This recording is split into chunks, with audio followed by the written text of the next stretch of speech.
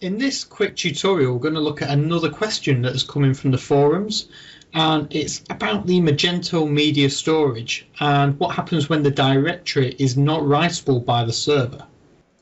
That's right, Dave. So let's just show you exactly what the error message is. So we've come into CMS static blocks and we've gone to edit a block, and we've been and clicked on the insert image button. And we not only do we get this pop-up window saying that the directory is not writable by the server, but we also get this red warning message at the top.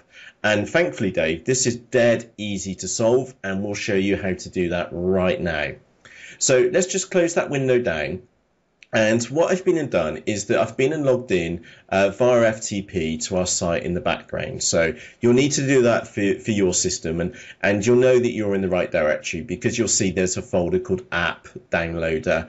And specifically what we're looking for is a folder called media. So if you go into the media folder, and what's actually, in our case, what's actually missing is a new folder or a subfolder called wysiwyg. So what we're actually going to do, we're going to go and create that folder on our system. So I've just right-clicked into some white space just here, and I'm then going to click on Create Directory. And on the end of here, I'm just going to paste in wysiwyg. So that's wysiwyg.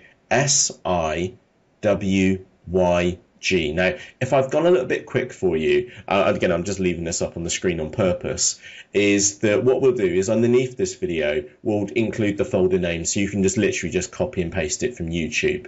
And we'll now click on OK, and we've got a new folder on here. And what we're going to do is we're going to change the file permissions. Now, try to begin with 755 as the file permissions, and if you get the same message after logging in and out in a few moments time, come back and change that to 777. So again, ideally it needs to be 755, and again for this purpose, just to show you how to get around this, we're going to change ours to 777 and then click on OK. Now the key point here is that you need to log out of your system and then log back in again. So let's log back into Magento, and we'll go to CMS and then static blocks, and we'll go into with the block which we were testing with, and let me just turn the editor off. And then if we now click on insert image, we'll see that the error message has been and gone away. And of course we can then upload a file into our media storage like so, and just click on upload files, and there we go, our image is now, we can upload it.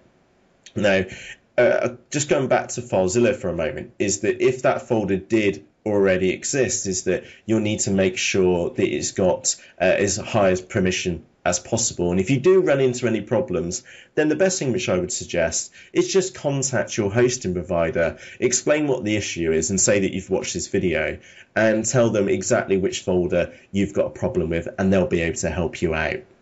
So from myself, Matt. And me, Dave. We'll catch you soon. Cheerios.